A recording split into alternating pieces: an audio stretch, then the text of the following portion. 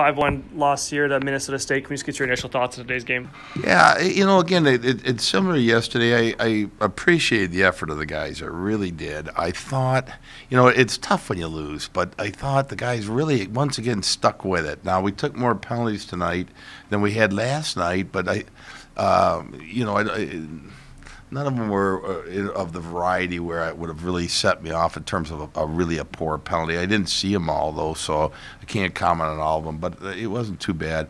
I appreciated the effort, though. I appreciated the stick-to-itiveness of the team. I thought they never really – we didn't lose energy. We just kept coming and trying.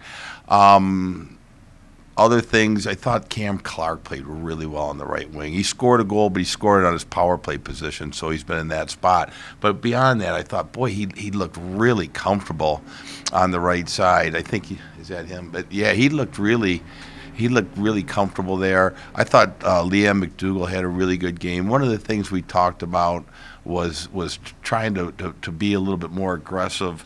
Holding our blue line. I thought the guys did a really good job with that. So, all in all, I thought I give the guys a lot of credit. I thought they battled.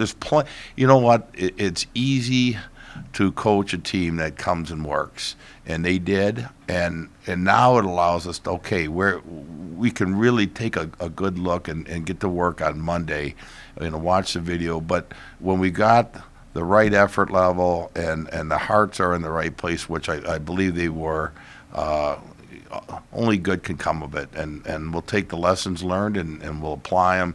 But I feel as though, hey, there's a lot there to work with. Probably more so than the guys. I know they're pretty dejected, but I don't want them to be.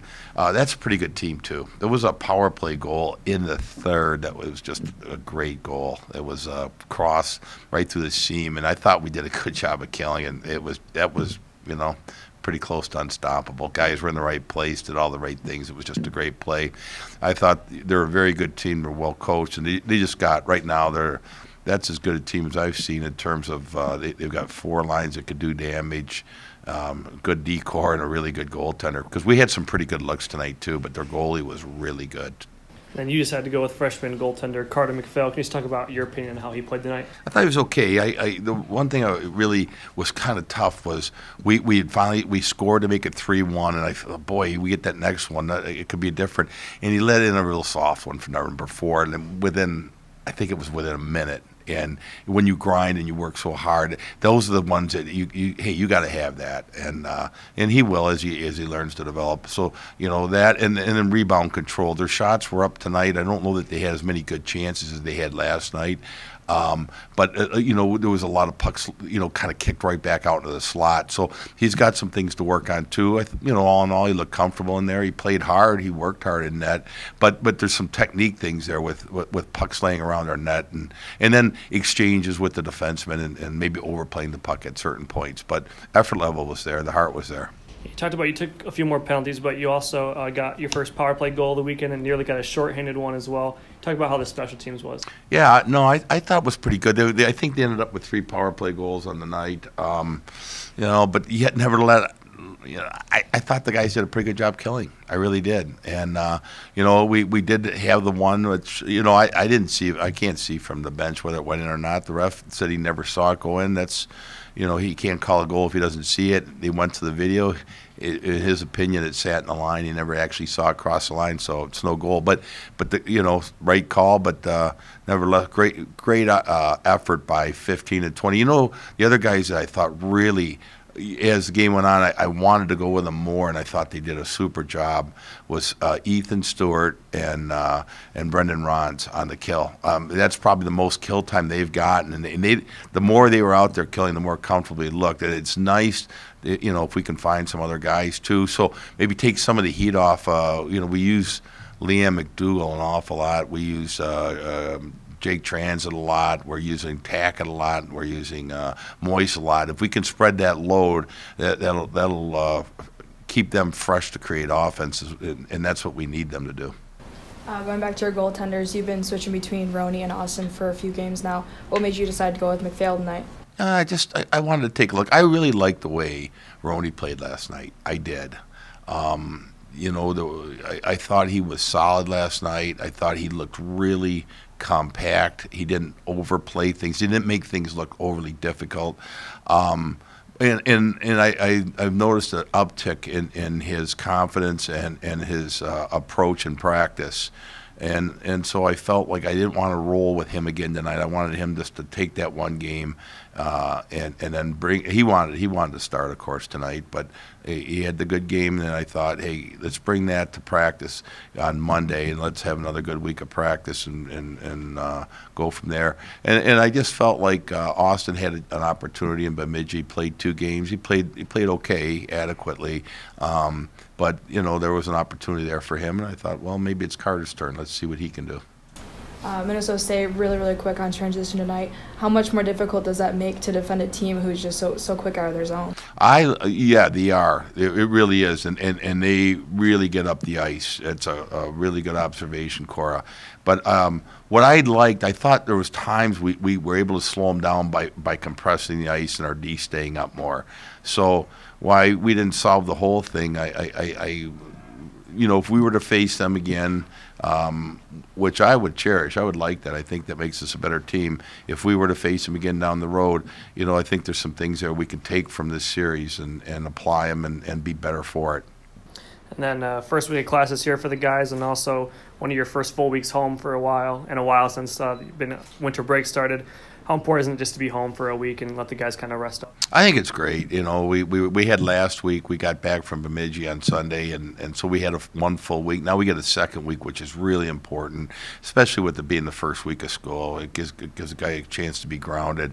So I do think it's important, and I just really look forward to Monday. I do. Monday's practice, I think, we'll get right back at it, and there was enough positives there. I think we can start implementing some things. And I don't know if we're going to get Lucas Finner and Cole Norris back. It's possible. I would say now it's they're in the realm each and every day. They're getting better. Whether they're quite ready to return to the lineup, I don't know. But that'll be another shot in the arm, and that'll allow us to kind of put the players maybe in the spots.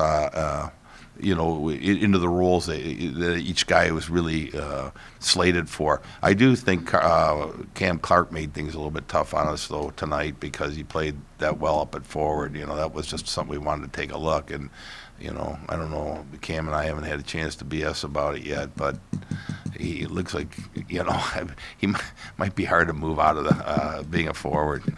I thought he played that well. All right, Caleb, tough night for you guys, but you scored your first goal of the season. Can you just walk us through that in your first night as a forward? Yeah, Dougie made a good play on the entry. He just gave it to me on the half wall and kind of walked in. They gave me some space. The D blocked the first one, and luckily it came right back to me, and I got it past the goalie's arm. So it was nice to get the first one of the year. Then playing a tough Minnesota State team this weekend. What was it about them that just made them so difficult? They just move their feet constantly at all times. In the offensive zone, they're always moving, playing hard, and they get out of their own zone very quickly, so it's hard to sustain pressure. So they're a good team, but I think we made some strides this weekend, and hopefully we can get to that level. You guys were creating some good opportunities throughout your power plays, and you didn't end up scoring to the fourth. So, what does that say to you about your team and just their willingness to keep going at it? Yeah, I know. We had a lot of resilience in this team. No one gave up. Everyone kept working, and same with the power play. We had we had chances. We knew they were going to come, and luckily we got one, and hopefully we can build on it for next week. And then that shorthanded goal that got called back, was that disheartening to you guys out on the ice to have an opportunity to cut that lead down and not have it taken away? Yeah, it would be nice to have that goal, but I didn't see it, so I'm not sure if it went in or not. But on the bench, we were just saying keep going. Got a lot left to play for, and a lot more to build on, and we got a long season ahead, so we didn't let it get a 2 down for us. What's some key things in the next couple of weeks that you guys feel you need to do to turn the corner and get some wins? I feel like in the offensive zone we got to sustain more pressure. We got to get more pucks on net, and that'll create more chances. Like Coach D said, the D stepping up, creating turnovers in the neutral zone was a good step for us, and hopefully that'll turn into some wins for us down the road. You look into last several weeks of the season in your career here at Ferris. What's been the most enjoyable part about being here at Ferris hockey? Just my teammates. Especially my class. We're so close, and they're my best friends, and that's like the greatest thing that about being here is everyone's so tight and so close knit, and you know everybody on campus. It's a small community, so it's probably the best thing about Ferris. And I know Coach said he liked you up top.